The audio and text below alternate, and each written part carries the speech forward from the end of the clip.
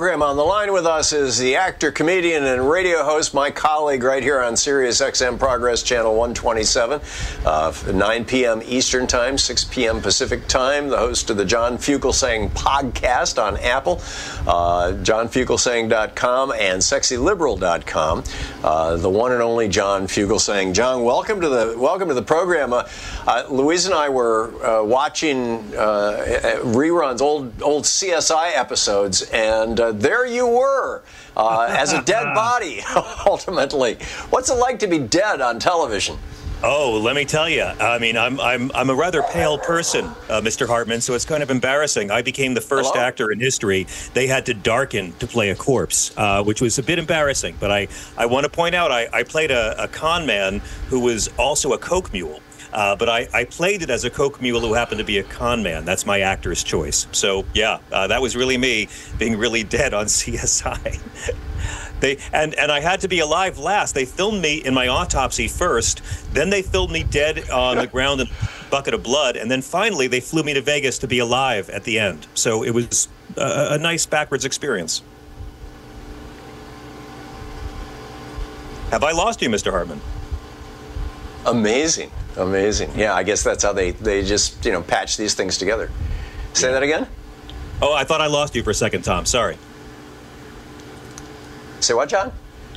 Am I losing you, Tom? I think we might have a bad connection. No, I'm here and you're still here. It's I'm doing my show remotely from home, so.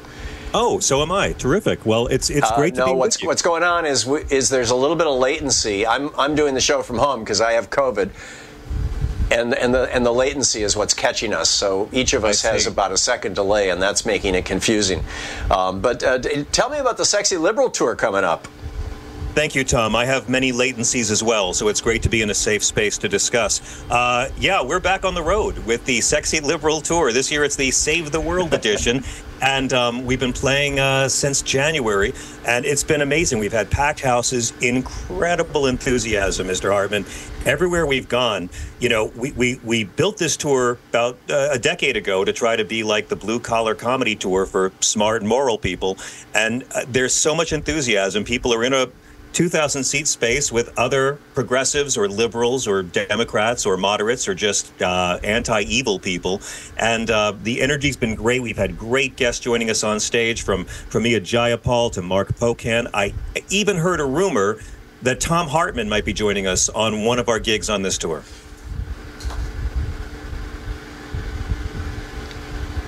Yeah, I'm going to show up for the Portland event. This sounds like it's going to be a lot of fun. I'm looking forward to it. I have participated in them in the past, as you know. But in a very, I'm not a comedian, so I just kind of show up. But so I'm curious, John. It's been 50 years, or nearly 50 years, since Richard Nixon resigned to avoid being charged with a crime, and now we've got a Republican Party that is on the verge of putting a convicted criminal in the running for the presidency. We've got a Supreme Court justice who has been taking bribes, literally millions of dollars in bribes, and was the deciding vote in Citizens United, which principally benefited his benefactor, allowing Harlan Crow and other right-wing billionaires to start buying politicians and legislation and stuff like that. Sam Alito refusing to recuse himself after taking a position on January 6th with his flag flying. What the hell is going on in this country, in your opinion? I mean, where do you want to begin, Mr. Hartmann? It's great the Republican Party is finally, after all these years, come out for criminal justice reform because they now think convicted felons should get classified briefings. So that's progress. This is what it's like in the United Reich of Trumpistan. Sam Alito flying his flags. I mean, and we make it all about what his wife. We make it all about his wife was flying the flag, disregarding the fact that this man needs to recuse himself on cases involving the terrorist attack to overthrow our democracy.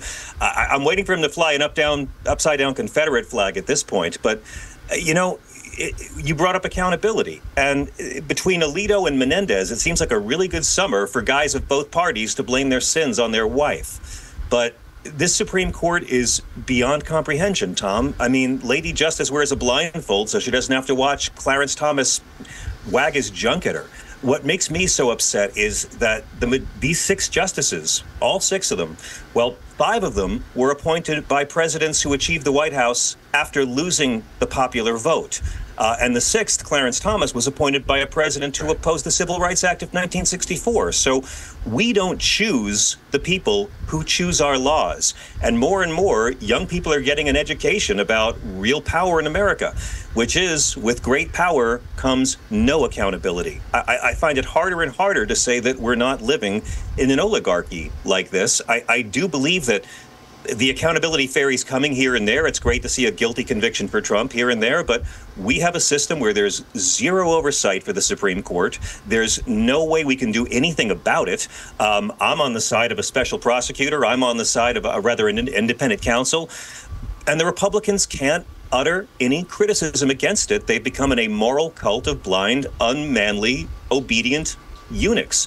If Nixon had had Fox News, Mr. Hartmann, I think he could have probably stayed in office. Yeah. John, you and I have known each other for well over a decade. You could stop calling me Mr. Hartmann. But that said, the other thing about the two of us is that we're probably two of the only progressive talk show hosts out there that, are openly spiritual. I'm reluctant to say religious. Now we're seeing religion basically being shoved down the throats of people. We've got now 5 states that are doing universal voucher programs where the taxpayers of those states are being forced to subsidize church schools, in some cases very substandard church schools, in some cases explicit white-only church schools. That's right. What are your thoughts on A, the state of religion in America in general, and what the MAGA and QAnon movements have done to it, and B, this encroachment of religion into government? This is, Madison and Jefferson had this running debate throughout their lives. Madison was convinced that if government ever started giving money to churches, it would be the end of religion. Madison, of course, was a Christian. He was very concerned about his own religion. And that's why his first veto in 1811 was a bill that gave money to a church in D.C. to care for the poor. He said this is an agency, this should be a function of government. Jefferson, on the other hand, was concerned that if priests, religious leaders, ever became politicians, it would lead to the downfall of our country. Turns out they were both right.